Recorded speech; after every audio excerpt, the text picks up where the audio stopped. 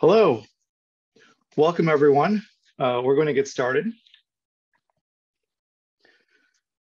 My name is Karandeep Singh. I'm an assistant professor of learning health sciences here at the University of Michigan. I'd like to extend you a warm welcome to the Learning Health Systems Collaboratory, which is convened by the University of Michigan Medical School's Department of Learning Health Sciences. The LHS Collaboratory serves as a hub for advancing interdisciplinary research and the development of learning health systems at the University of Michigan and beyond. Prior to 2020, the LHS Collaboratory was convened in person and pulled together attendees from across our campus. Since 2020, we've been convening virtually, which has had the advantage of extending the reach of our collaboratory well beyond the walls of campus. Today, I'm very excited to welcome you to our session on the role of artificial intelligence within learning health systems.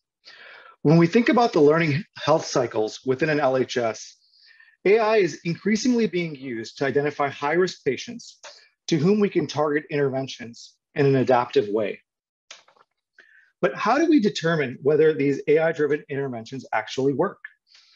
The rigor with which research on AI-driven interactions is conducted and reported will have a large part to play in knowing what AI technologies are actually worth implementing. Once we know an AI system works in a research environment, how do we go about adapting or adopting these AI interventions while faced with the challenges of real-world implementation?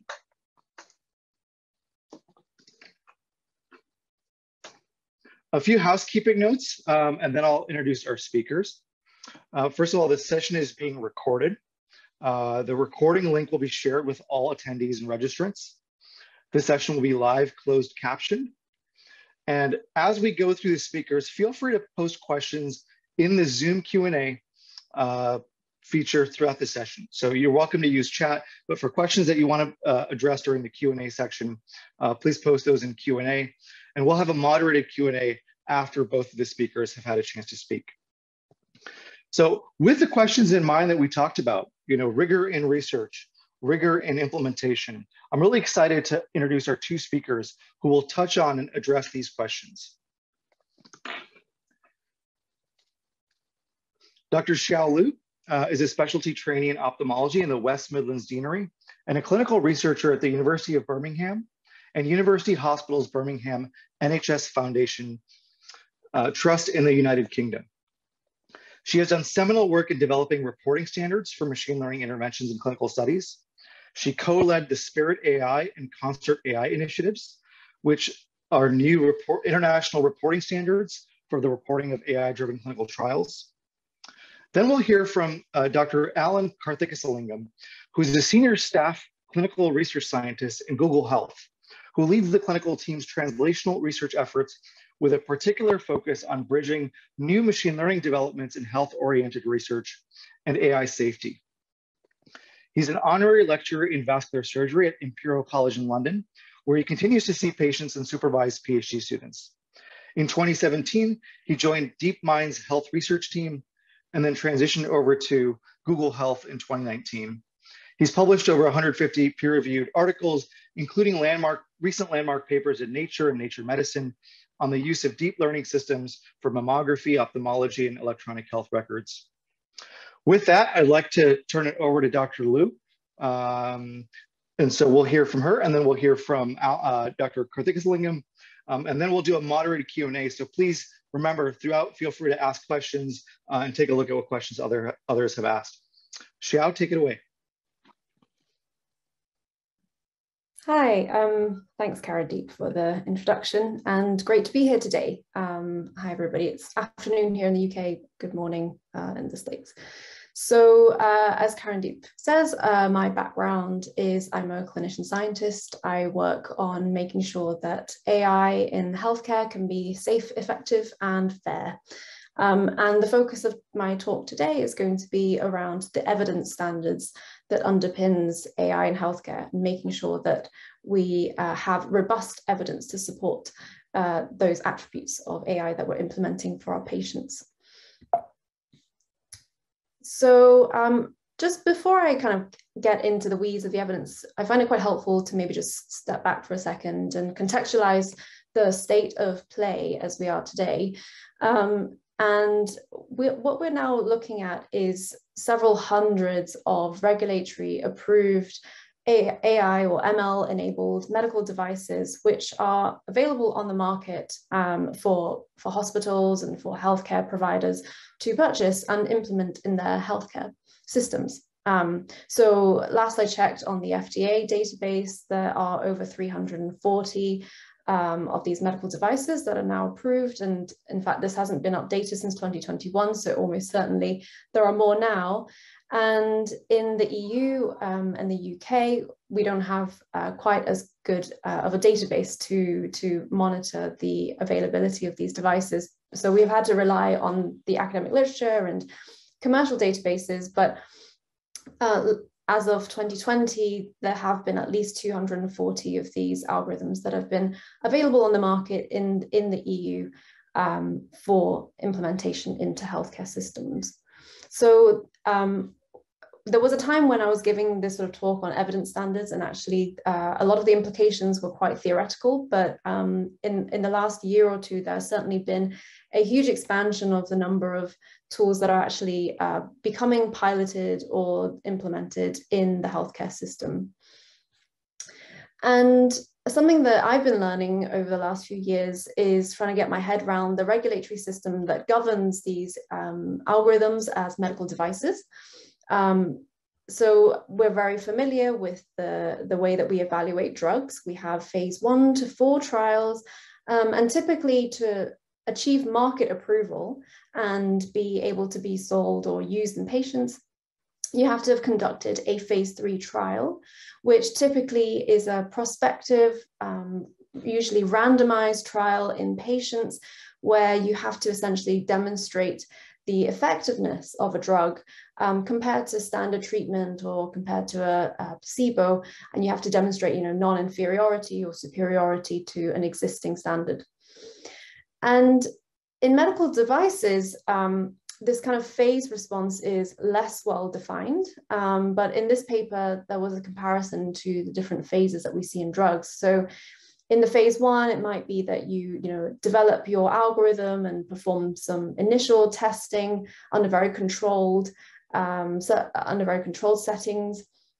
In phase 2, you might test out your algorithm using a separate data set that you acquire from elsewhere, and you could consider that an external validation of your algorithms, which typically gives you a better idea of how well those results are likely to generalize in the real world. And then the phase 3 equivalent for a medical device might be using it for the first time in patients. And you might, rather than focusing on performance as a key metric of how well that algorithm's working, you might begin to look at things like, well, how does this impact care? What are the outcomes that affect patients? And usually these are done sort of in real world settings where, rather than testing on data sets, you're actually testing on patient samples.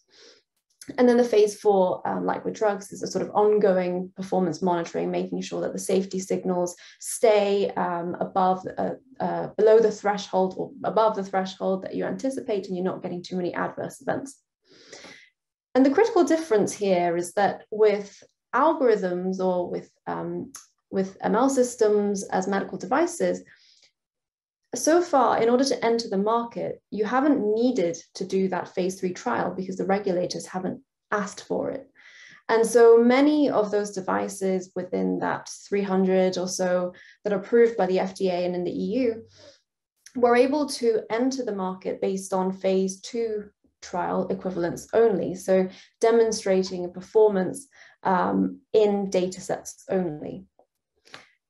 And that approach has been criticized in the academic literature because what we know is that these algorithms, once they are deployed into a real life clinical pathway, and once you put it into the messiness that is a clinical world, and considering all the kind of implementation factors, the human-computer interface and the interactions, that actually all of these factors can contribute to that algorithm not working as well as you might think on a nice, clean, isolated data set. And I know that, well, I'm hoping that Alan's going to talk a bit about this a little bit in his talk as well, about some of the situations where actually you can't get a true representation of the performance of these AI systems until you deploy them in a prospective trial.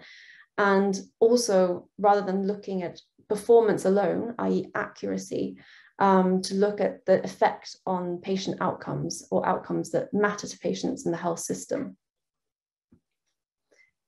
So we have considered the evidence gap quite early on. Sometime around 2018, we were doing a systematic review which looked at the diagnostic accuracy of the sort of state-of-the-art deep learning systems at the time across a whole host of medical diseases in imaging. And we wanted to get an idea of how well that compared to clinicians. And this was one of the first times that researchers had done meta-analysis to make that kind of head-to-head comparison. And we looked at a huge number of studies, something like over 22,000 studies published at the time, lots of them published in really high impact journals, making really impressive claims about how these algorithms are able to match the performance or outperform humans. But what we actually found was that only a very small portion of those studies were done in a robust enough way that we could include them in our meta-analysis, and it was less than 1% of the studies overall, in fact. And what we also found was that there were loads of issues with the reporting of the methods and the results of these studies, which meant that actually it was really difficult to make a judgment as to whether the findings would be generalizable in the real world. And often there were really basic things that were just not described or not provided enough detail. Things that you would, expect in a drug trial, like the inclusion and exclusion criteria of the participants and the data, the way that the data was split and handled and all those things. And shortly after, in 2020, 2 other systematic reviews were published looking at similar things. So one that looked at diagnostic imaging and the diagnostic accuracy of those using deep learning, and another looking at specifically looking at some of the design and methodological elements of studies that use deep learning for prediction and prognostic modeling. And they found very similar things. So at that point, there was relatively few prospective studies. Very few of these were being done on what we would call an external validation, where you have a completely separate data set with which you test the performance and make the performance claims. And in fact, there was relatively low sort of lack of recognition that we really needed prospective studies, and only a small percentage of these studies actually made the claim that, well, we need prospective studies going forward and we need randomized trials. So then last year, we saw this systematic review come out, which suggests that randomized control trials are beginning to appear, and some of them are coming through now with results. So this review identified 65 RCTs so far that used AI as part of its prediction tool. But we continue to see some of the reporting and methodological issues that we found before. So in their risk of bias assessment across these 65 studies, what the authors noted was that more than half were either unclear or high risk of bias. And often when you see kind of these really large proportions of studies that have unclear risk of bias, it's usually because the reporting's not been done clearly enough and transparently enough that you as a reader can have enough information to judge whether there is a risk of bias or not. And the other thing that was really striking that this review commented was that in these 65 RCTs, 2/5 of the tools that achieved good performance in those earlier studies, so in those kind of phase 2 equivalent studies, where they showed good accuracy, actually failed to demonstrate clinical benefit for patients compared to routine clinical treatment. And this is the true value of these prospective trials, is that it allows you to not only look at the performance of the algorithm, but it allows you to measure outcomes that actually matter to the patients, so that you can get a sense of whether these algorithms, even the most accurate ones, whether they have actual utility in clinical practice or not.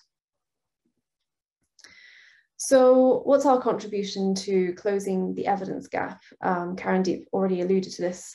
So, we need really good evidence in order to make judgments about these things. And just like every other health intervention, AI should be underpinned by robust evidence. And by that, I mean, we need good questions that are relevant, that meet an actual clinical need. We need good study design that can mitigate for potential sources of bias and confounding. And we need really good reporting. There's no point doing a really great clinical trial and then reporting it badly. You're just undoing the good work, right? And by good reporting, what we mean is it should be truthful. It should be replicable by others. It should be in sufficient detail that you can actually replicate it theoretically. And it should be understandable to the audience that, that is reading the paper. And so a really useful tool that has been used for a number of years is reporting guidelines. What a reporting guideline is essentially a checklist along with some explanatory text that specifies the minimum content that's needed when you are reporting a study or writing up your paper that summarizes the study. What a reporting guideline does, or what a reporting guideline doesn't do, is tell you how you should conduct your study. All it asks is that you describe what you did. So it's a purely descriptive thing. And many reporting guidelines sit under the Equator Network, which is an international collaborative effort to improve the transparency and completeness of reporting in the medical literature. And there are a number of reporting guidelines that are used really widely for different study designs. So the ones that people are generally most familiar with are the PRISMA guidelines for systematic reviews and the CONSORT guidelines for randomized trials. And what's great about these is that at the peer review stage, when you're submitting a paper, you will be asked by the journal to lay out your study in accordance to a reporting guideline. So you'll have a checklist and that will say, please include X, Y, Z, and you will tick off these things and say on which page you have adhered to these reporting items. And it's helpful because this puts the authors, the peer reviewers, and the editors at the manuscript submission stage on an equal playing field. And particularly for new areas of research like AI, where not every peer reviewer may be familiar with the technical aspects, it's really useful to have these checklists which set out essentially what the minimum information you need to require are. And so for clinical trials, we have SPIRIT, which is standard reporting items for interventional trials for a protocol. And we also have CONSORT, which is the reporting guideline for a clinical trial report. So one is, this is what we're going to do, and SPIRIT is what we're going to do, and CONSORT is, this is what we did. And what people have done over the years, as we've had new interventions or new study designs come through with specific considerations that aren't met by these generic guidelines, is that we've developed extensions to guidelines like SPIRIT and CONSORT to address those very specific needs. And so this is what we did with SPIRIT and CONSORT-AI. We added extensions of AI-specific considerations for each of these for trials that are evaluating AI interventions.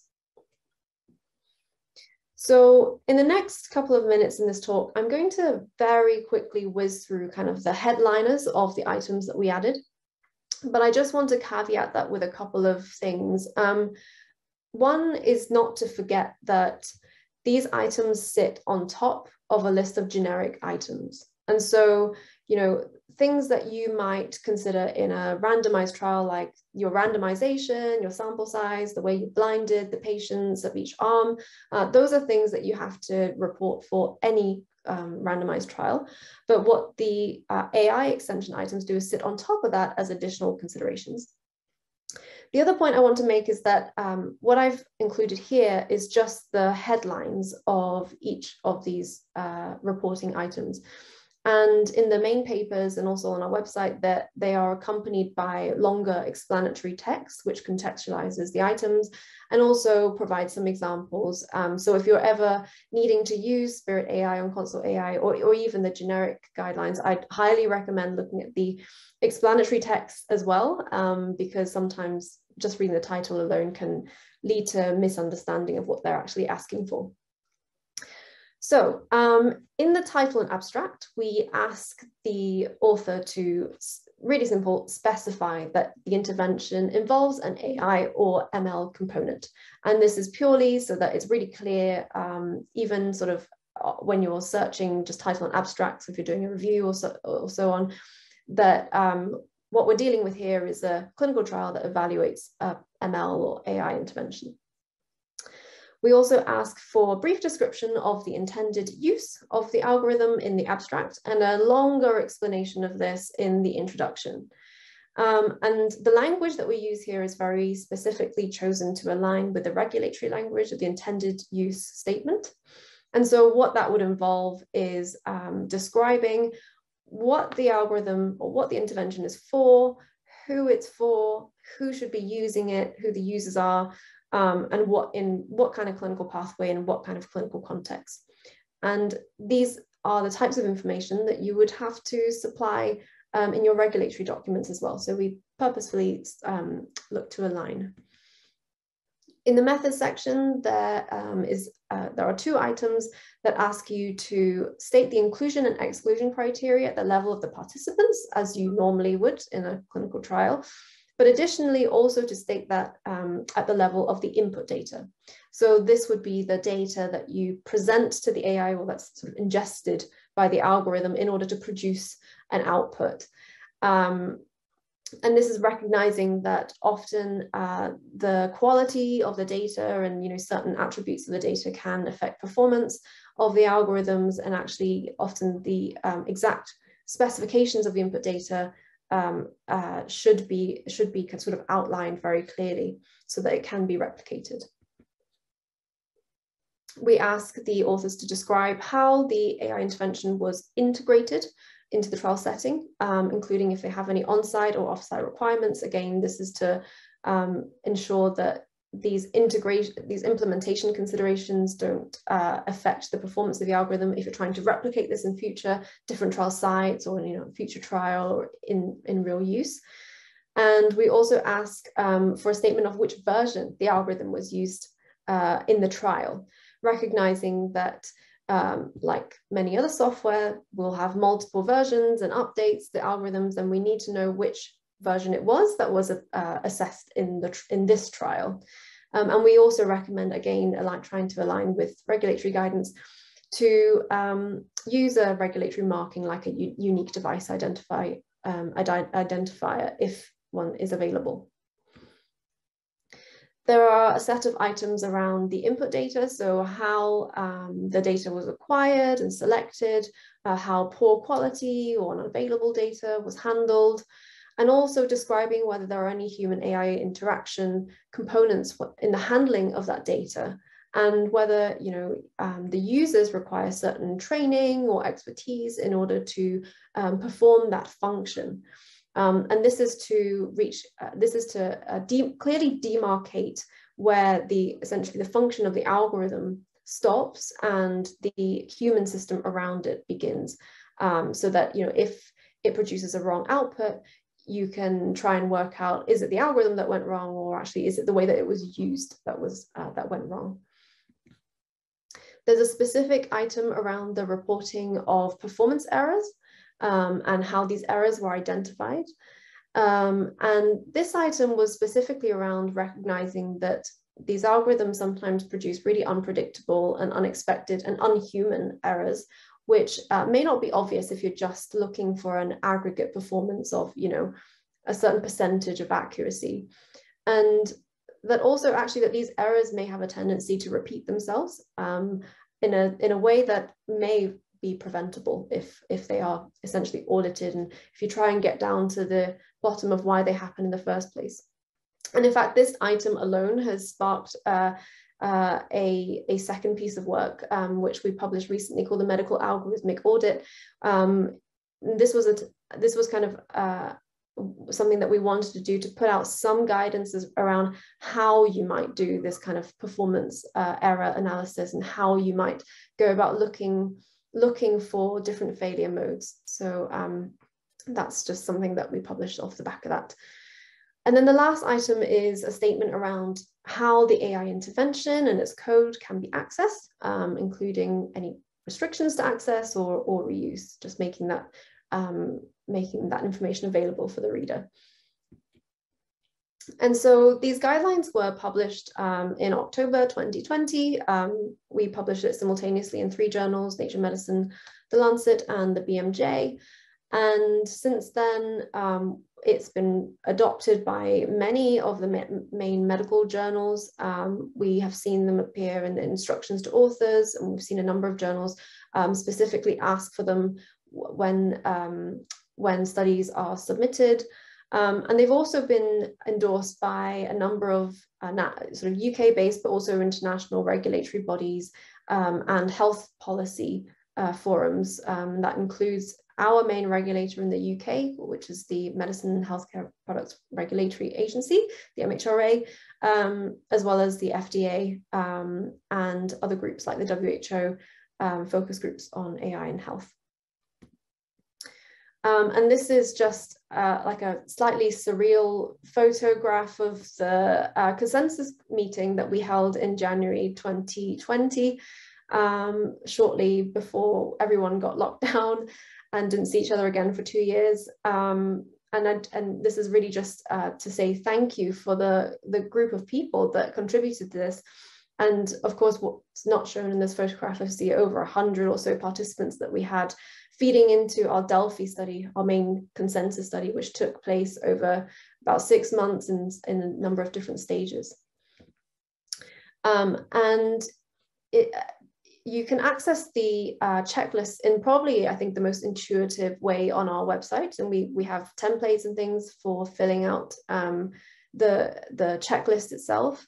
But we embedded each of the AI extension items within the backdrop of the original SPIRIT and CONSORT guidelines. So if you're interested in that, you can find it at clinical-trials.ai.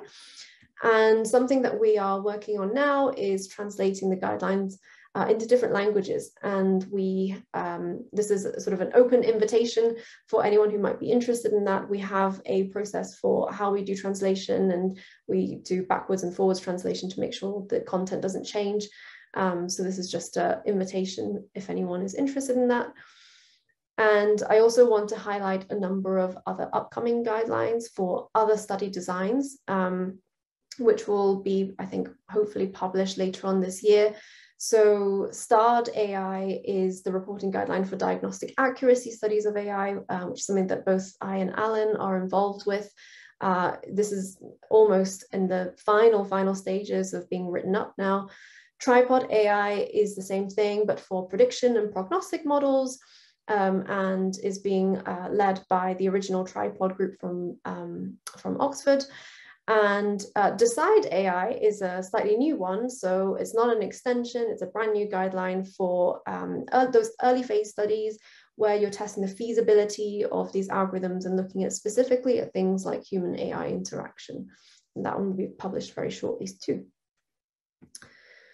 And my last slide, I just want to highlight some work that our team is working on now. So this is the Standing Together program, which is around particularly focusing on the data that underpins AI technologies and around building technologies that can be fair and equitable. And I won't spend too much on this now. If you want more information on it, it's on datadiversity.org. But essentially, from our work looking at some of the data sets that are used to train and test these algorithms, something that we became quite concerned about was that the relative disproportionate representation of geographies and different people groups within these data sets.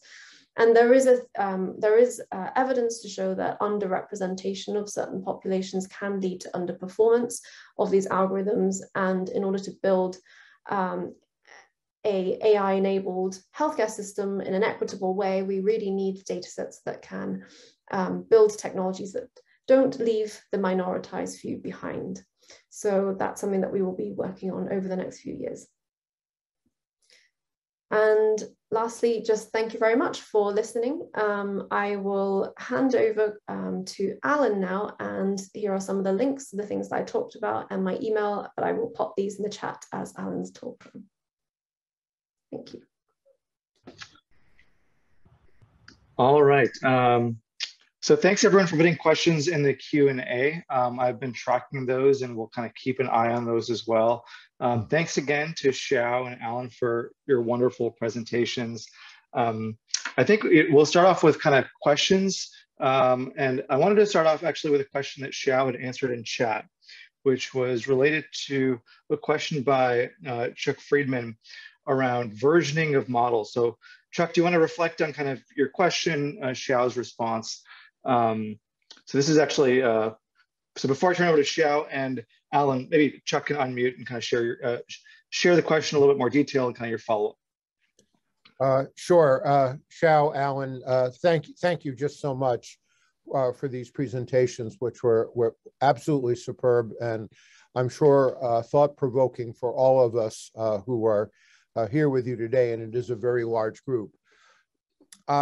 Speaking from my own personal experience that go back a while, there is a question about whether these kinds of prospective trials are a viable model for ultimately regulating AI and ML algorithms because of the time it takes to complete these studies and the fact that these models will continue to evolve over the time that studies are actually conducted.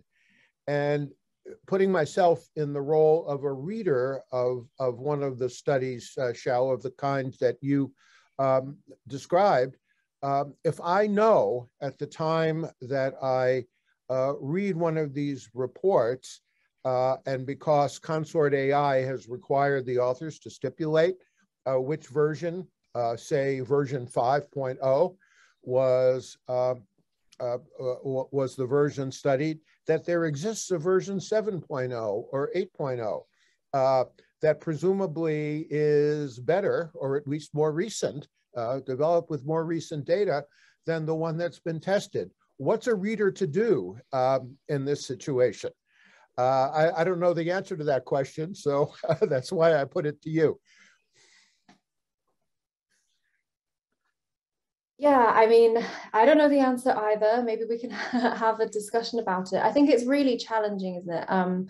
Particularly for those use cases which are looking at diseases with a really long trajectory. So particularly in some of the cancer screening studies, we're looking at clinical trials that can go on for years in order to find enough positive cases. And I think that is a very real challenge. The answer that I put in the chat was kind of a combination of multiple mechanisms that might help. I've come across studies before where the developer have proposed that, you know, they continue to change the version of the algorithm, or they continue to change the algorithm in some way, even in the duration of the trial.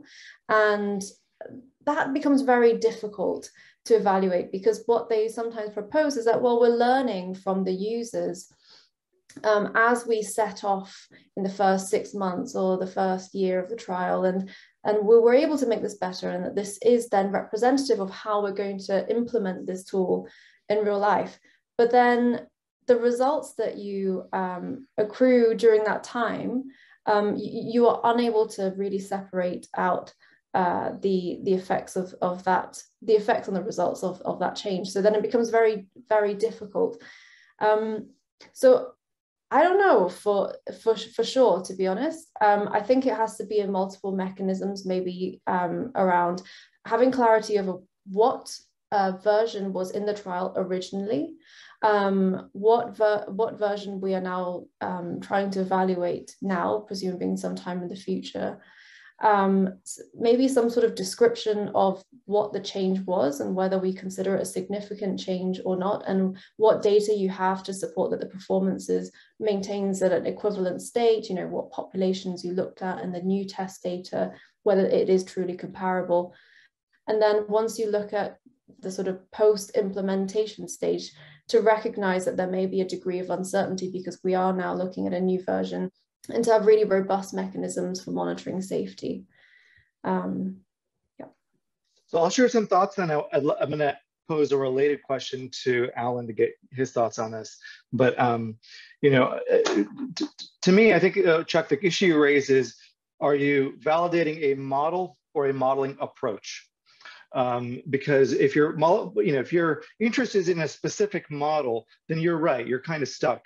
And, you know, the assumption that you're making is the next model is, you know, in some way divorced from the first one, and so you have to start from scratch.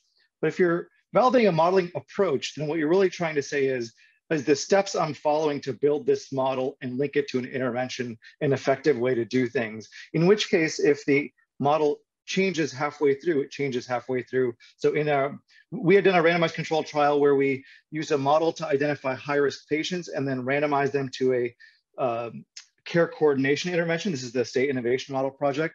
And in that project, every 2 months, the model was updated. So that was the approach. So, you know, we weren't really hanging our hat on any given version of that model being the right one, but repeating that approach and updating it every 2 months, you know, was, the idea was we're trying to validate that approach. So I guess the related question I have for you, Alan, is, you know, on one of your first slides, you showed Google Inbox, which, as you know, went into the sunset in 2019. And so, you know, as happens with a lot of products, things kind of come and go from the market. And so I guess, what is your take on versioning in the work that you do? And then, you know, and how do you deal with things kind of coming and going in the health space? Because there is a lot of dynamic nature to this. Yeah, I think that's a really good it's a really important difference between consumer technology and medical technology, and it's you know, it's really worth kind of calling out, which is that I think there's a big difference between things that are regulated medical devices and things that are not.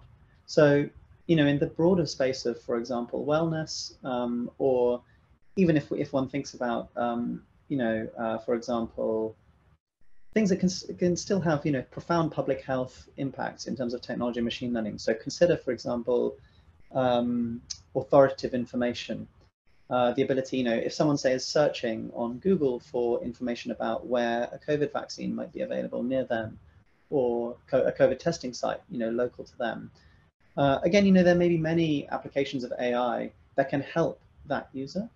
And in that sort of setting, clearly there's a very different approach to sort of the versioning and serving of sort of updated models. As compared, because, you know, that's not a setting in which there's a regulated medical device involved, or direct kind of patient care per se.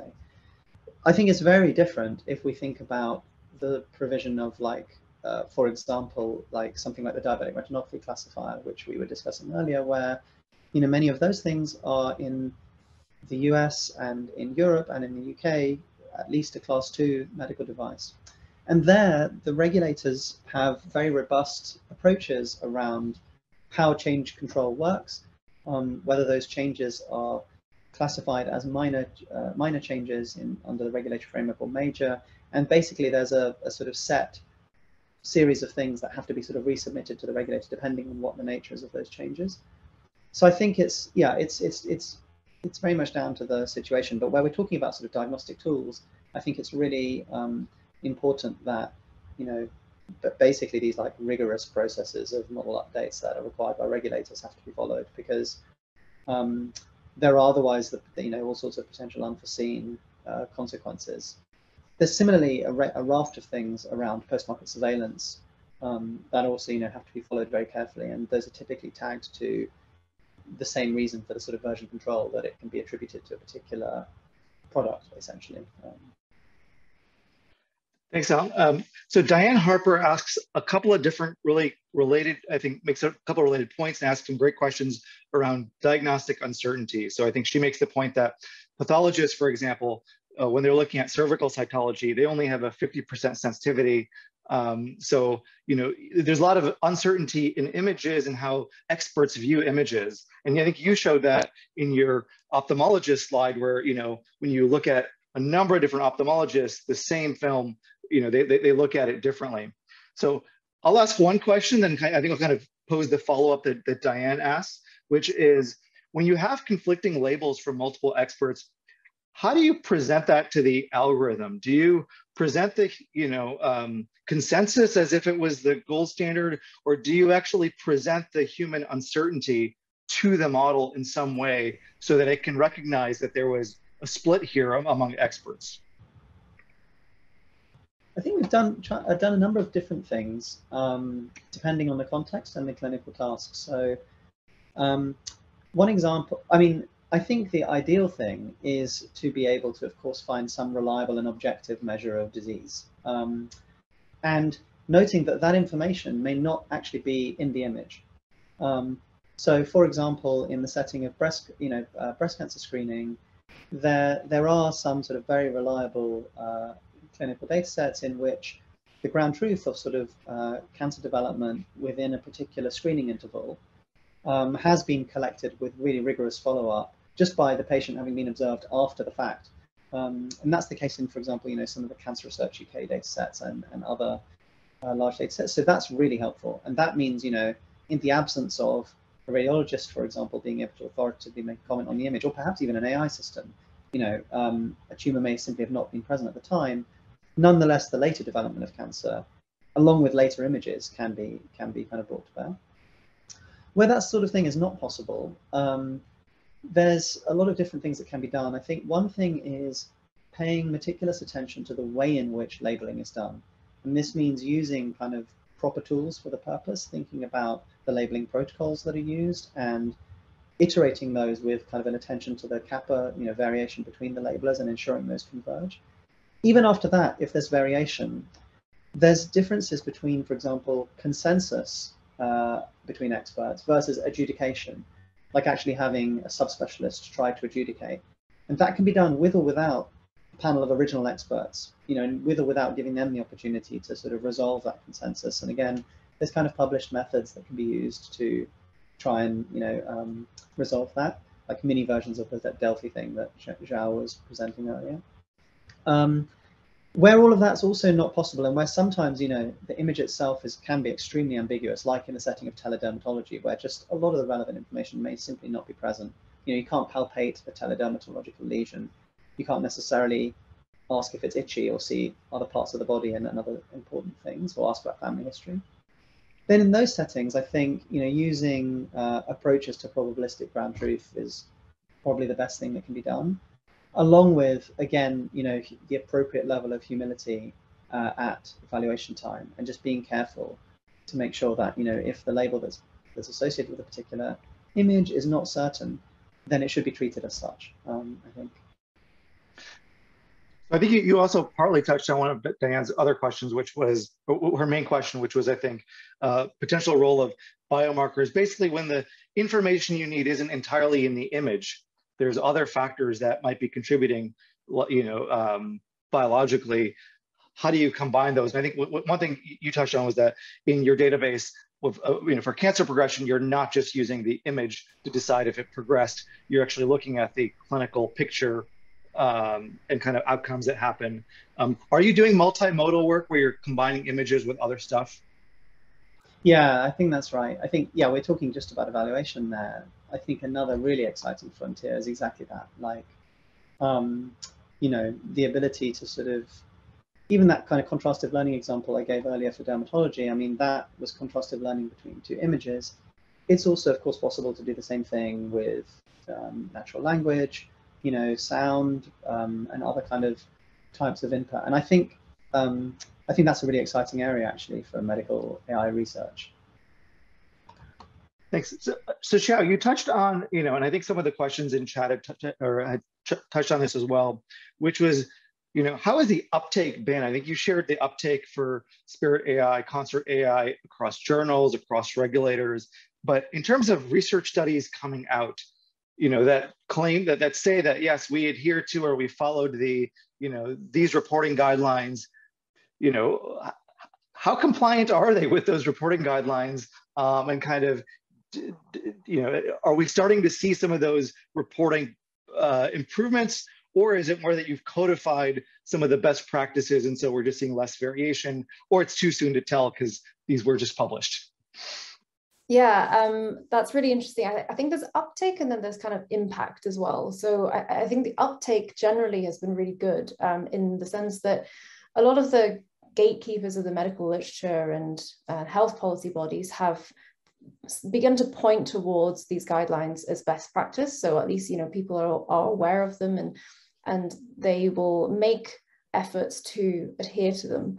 But I think the impact question is more tricky. And to be fair, we haven't looked across the board at the recently published RCTs since these were published in 2020.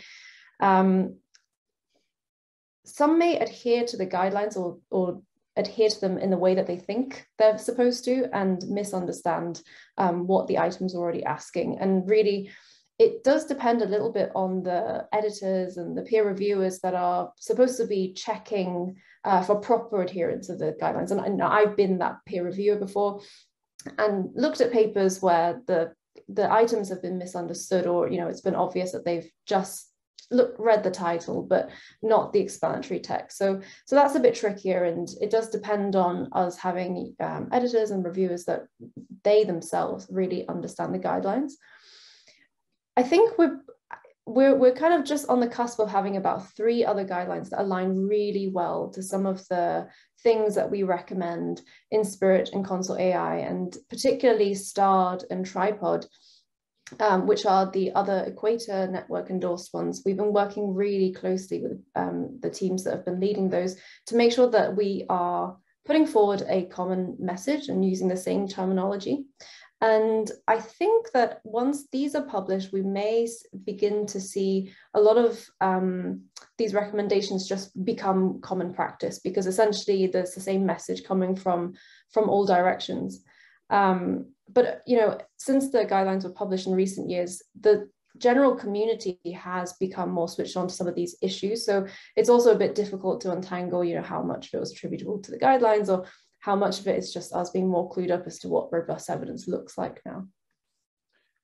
Yeah, and that's a great point. I think, for example, with tripod guidelines, one of the biggest challenges has been that, folks followed the tripod guidelines, but that doesn't mean they made good analytical decisions. I think the purpose of the guidelines, as you mentioned, is really to bring the quality of the science to light, into transparency, whereas previously you might not have mentioned how you handled missing data. Now you have to mention what you did with it. And you might have done the totally wrong thing with it, but at least by mentioning it, folks can have a better, better judges of the quality of the work. So yeah, I think it may take time for impact to happen, because so do you have an elaboration paper for that? Or I know the tripod has an explanation elaboration paper. Is there one like that for CONSORT-AI or SPIRIT-AI? So we haven't published an elaboration paper yet. The way that many of these guidelines have been published in the past is you have the checklist published first and the paper that describes how this checklist was essentially formed. And then usually about a year or so down the line, the groups will publish a much longer E&E paper, explanation, elaboration paper. And those are actually fantastic resources for learning as well. So, I mean, I learned a huge amount from the tripod E&E paper.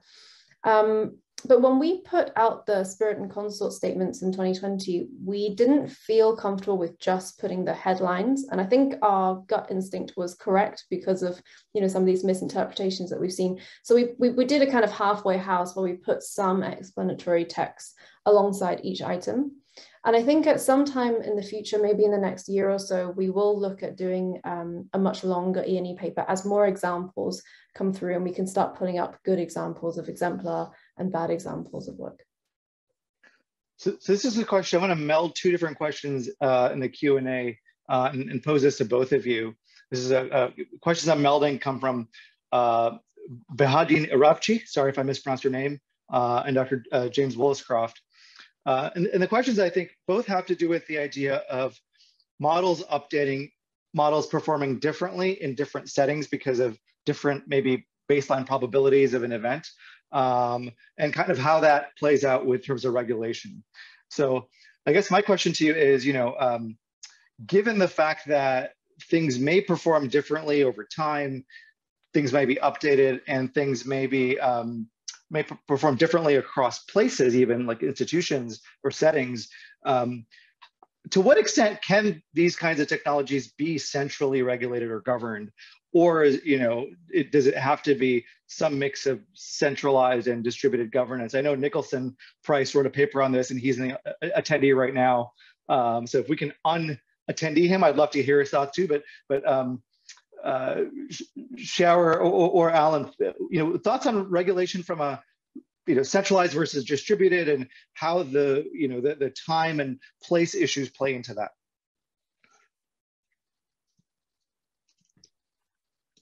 So, I mean, my thoughts on this are slightly mixed. You know, we've had this conversation before, Karandeep, as well, around local validation being kind of perhaps more important, given the tendency for these algorithms to misbehave when you deploy in local settings.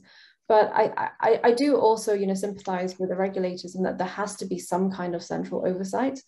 But the other approach, which I think is really important that we are not doing very well yet, is being able to carry out local post-deployment monitoring of safety signals, and then having a really watertight feedback loop, both on a local level, but also with the regulators. And I think we're very focused at the moment on pre-specifying change control plans and reaching a stage where, you know, pre-deployment, we are happy with the performance, the generalizability, and then, you know, getting to a point where we can go hands off when we feel that there's a safety signal.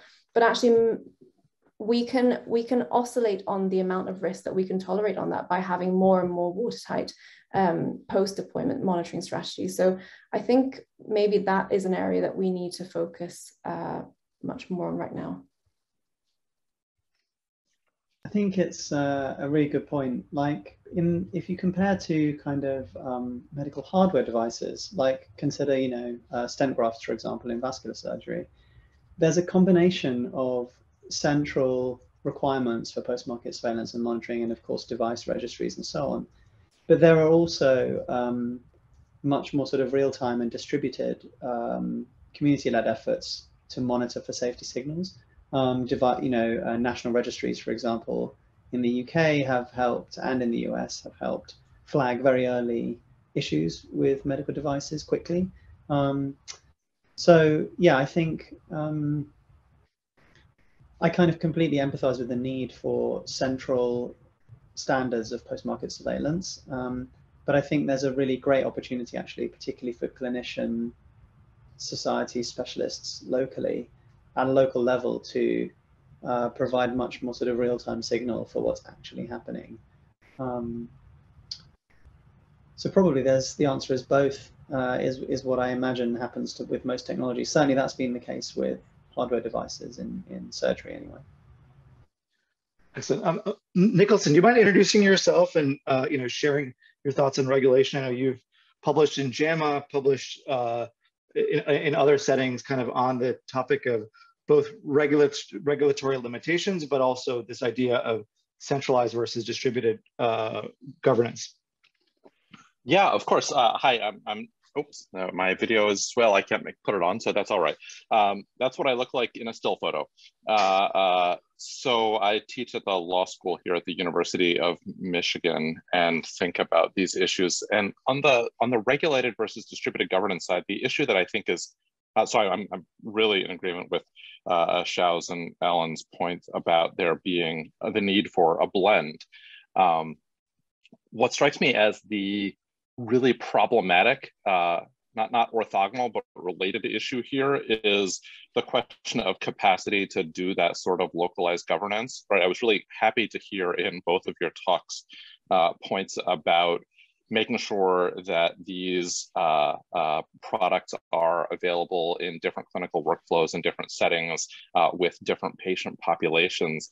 And it strikes me that that distributed governance role, to the extent we need local validation, is going to be especially hard to get right in exactly the places that we might worry most about these products performing, because they are the most unlike some of the development settings. Now, this is not necessarily the case in some kind of prospective trials like the diabetic retinopathy trials across lots of different sites in Thailand, but to the extent that we've got products developed in fairly fancy academic medical centers or other places with relatively high resources, they're least likely to be generalizable to poorer resource, very different settings. And the validation is also going to be quite difficult to do in those settings, whether that's just collecting the data for somebody else to try to validate or trying to do the validation in situ. Thanks, Nicholson. And do you have thoughts? Chuck asks in chat, FDA's approach around, focus on process rather than the actual, validation results.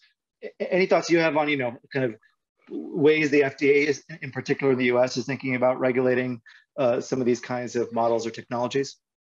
Yeah, so I think here about FDA, I think this is mostly a reference to FDA's pre-certification program, which is right now a pilot. It's unclear whether FDA actually has the authority to do this, but they've never been particularly squeamish about figuring out that they can do something and then figuring out whether they have the authority later.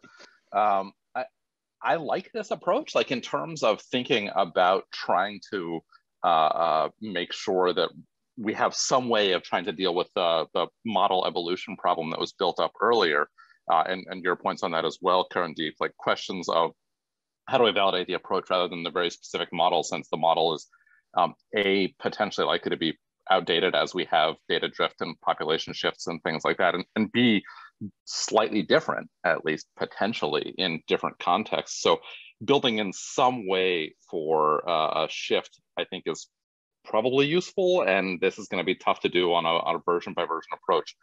Again, the thing that for me strikes me as potentially challenging here, I guess not again, but in the US at least, lots and lots of models that are being used and deployed right now don't go through the FDA process at all. So you got this paradigm case of these couple hundred things that are FDA cleared, but tons of products that are in use in healthcare right now, don't go through FDA because they're developed in-house or developed through electronic health records vendors, and just FDA doesn't see them. So I think FDA is probably taking the right approach, but what it sees is a pretty limited set of the overall space of AI being used in health, at least so far. Excellent, thank you. I'm going to ask two final questions to both of you. I know we're short on time, and then we'll close things up.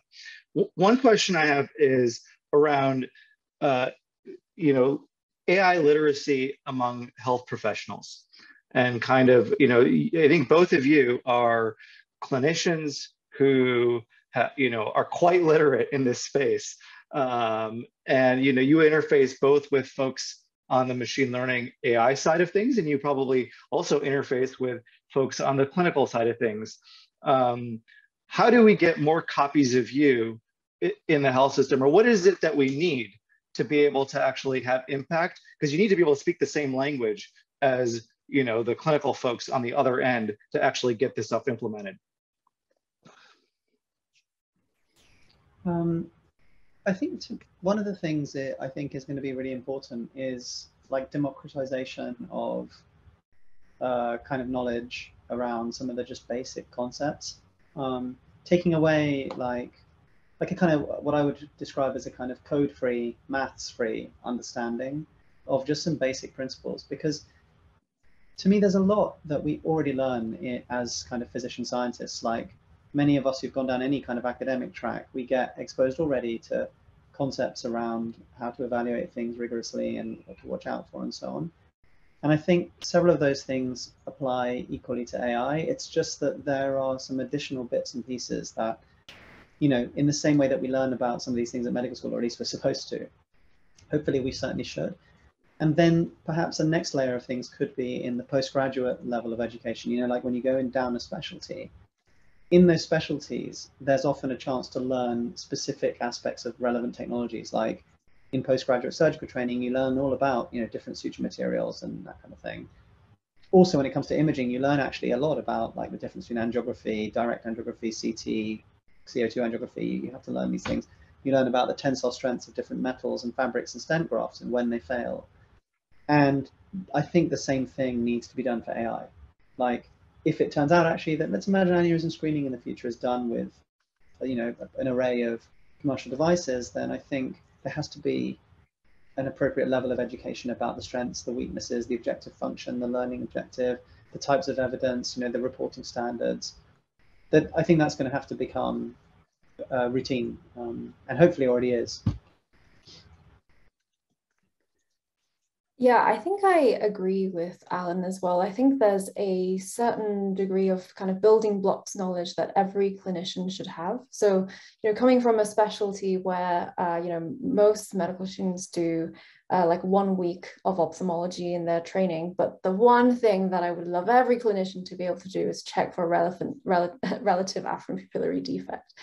And so trying to demarcate some of those things where it's really critical to decision making, and then cutting out some of the noise and some of the aspects of machine learning which are interesting and I think useful to get a conceptual understanding of, but actually you can kind of learn it, forget it, and, you know, keep it at the back of your brain somewhere, would be really helpful. But I think also I would also advocate for health institutions having dedicated teams with that expertise, because I think there's really a need for like a centralized institutional oversight of these algorithms. And I think within those teams, you need clinicians that have a really detailed understanding of health informatics, of health data research, AI, who can kind of drop into multiple different medical specialties to help those clinical teams provide oversight of algorithms. And I think that's a really big role that a small set of clinicians will need to take on in the future.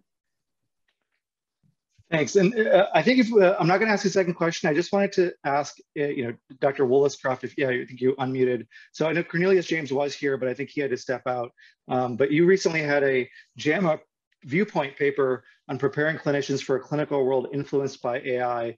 Any thoughts that you'd like to share kind of from your experience as a dean of the medical school and a medical educator? I think the point that was just made, that it is imperative that this technology become integrated depending upon the discipline, but also as a baseline for all medical students, really is a very important point. So I agree totally. Just like in the past, we eliminated technologies that were no longer relevant and replaced them with new ones. This is something that should be part of medical education, in my opinion, and then be built upon depending upon your postgraduate training and the field that you're in, and whether you're going to be using diagnostic, prognostic, et cetera, different AI programs. Thank you so much. So I think on that note, I wanted to thank the speakers for their wonderful presentations, and I think your engagement with, you know, the questions, really learned a lot from you. There's a post-event survey. The link will become available to you as you exit the webinar. Please fill that out. We'd love to get your feedback so we can kind of continue to evolve our collaboratory. A link to the webinar materials will be placed on the collaboratory website archive.